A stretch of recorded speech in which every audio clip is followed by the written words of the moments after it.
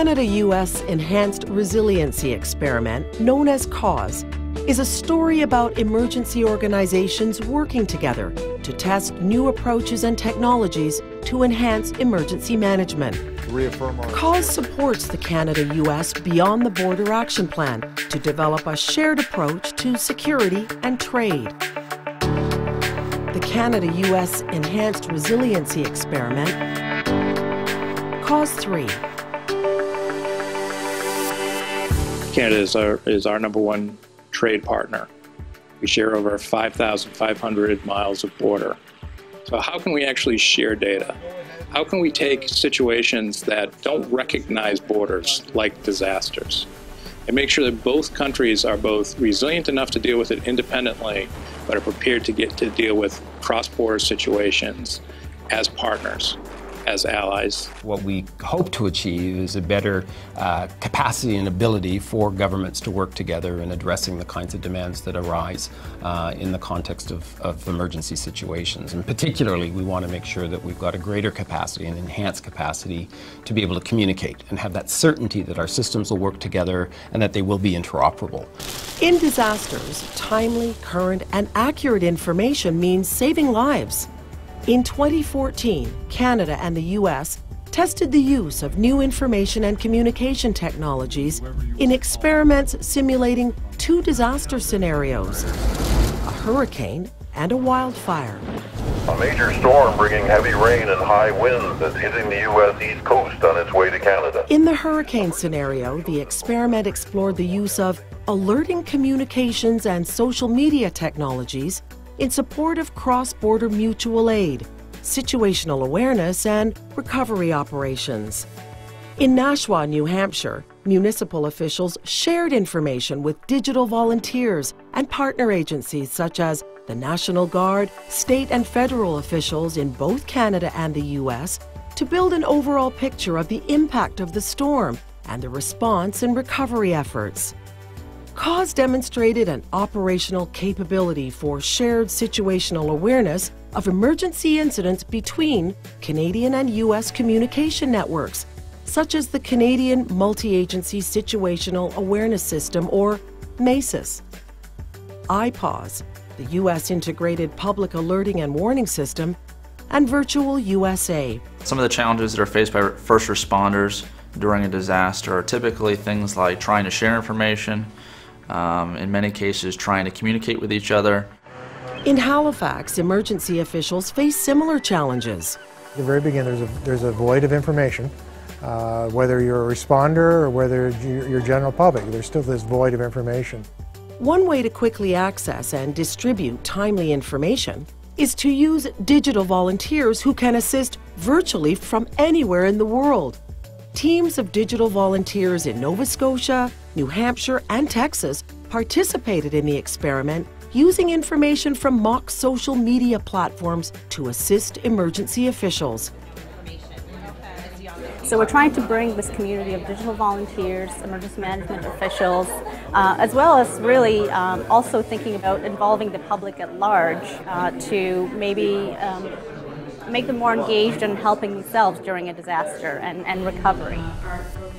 But this new frontier of social media and digital volunteers is also creating challenges, technical and policy issues to make systems work seamlessly across multiple jurisdictions during emergencies. Well, I think this is a great experiment that, given the fact that these are new media that we can use, best to get ahead of it in terms of testing the validity, testing the speed, test the information flow, and gets people generally more comfortable with sharing of that information. That they have medical issues, that they don't have any water, that they need assistance, and all that kind of information is additional information from social media. Public participation through social media during disasters is also driving a profound change of culture within emergency management, including organizations like the Red Cross. First responders are always going to be needed, and organizations like the Red Cross are always going to be needed, but this advancement in technology sort of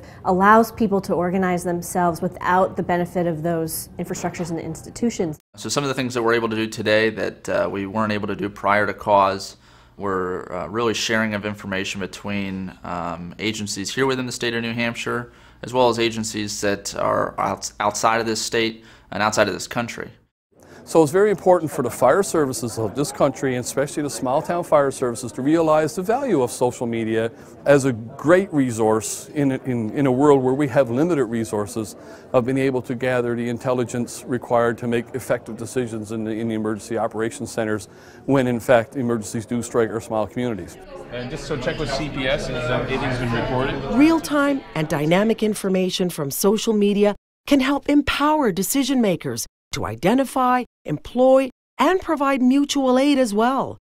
Standards and capabilities and responsibilities are needed to help ensure critical information is shared between emergency managers. To this end, a national information exchange model for mutual aid resources was developed and tested during Cause 3. Look, we share a common border. We share a common idea of protecting our citizens. So whatever it takes, we got to make it work. Wildfires are an annual threat in many parts of Canada and the U.S. Limited communications makes battling these blazes even more difficult. Cause 3 demonstrated how emerging mobile communication technologies can reduce these operational challenges. It's important that we have good, solid protocol in place and the ability to communicate to make sure that, number one, the responders are safe, number two, that we're making sure that we can contain these events in an appropriate way. The beautiful thing about an experiment is if everything works, you've learned something. If things don't work, you've also learned things. So in essence, we win from these situations no matter what happens. In this experiment, researchers tested mobile systems that can be set up quickly in remote areas to integrate seamlessly with the communication networks of partner agencies. You'd like to retry with video? Get onto your guy again, use video this time. Task command to SK2. How do you read me? SAS command is very impressed. The experiment also successfully tested land mobile radio systems in Alberta, Saskatchewan, and Montana. Alberta command confirmed. The province is vast. We have lots of areas like this. We don't always fight these emergencies in our major cities. There's a lot of rural Saskatchewan, rural Alberta, and right to our south, rural Montana, that accidents can happen there. And this is the perfect place to try the technology and see if we can make it work in an area we're not sure it will work.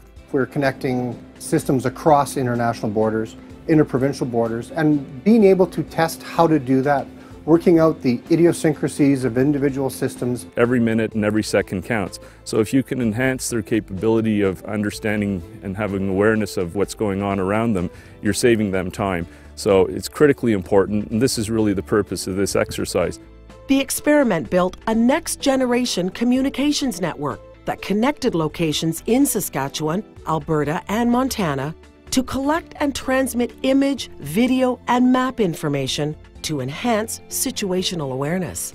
By doing this type of experiment, not only are we trying to learn more about what's going on and what we need to do in the future with our research efforts to improve capabilities, we're also working with national, local, provincial governments and others and non-governmental organizations to actually lead them with capabilities, lead them with solutions to these problems that are enduring beyond just the experiment itself.